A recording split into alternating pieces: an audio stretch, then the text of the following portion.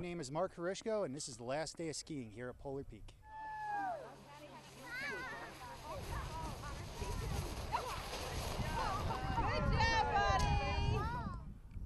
Why is today such a big deal? Today is the end of our 24th season.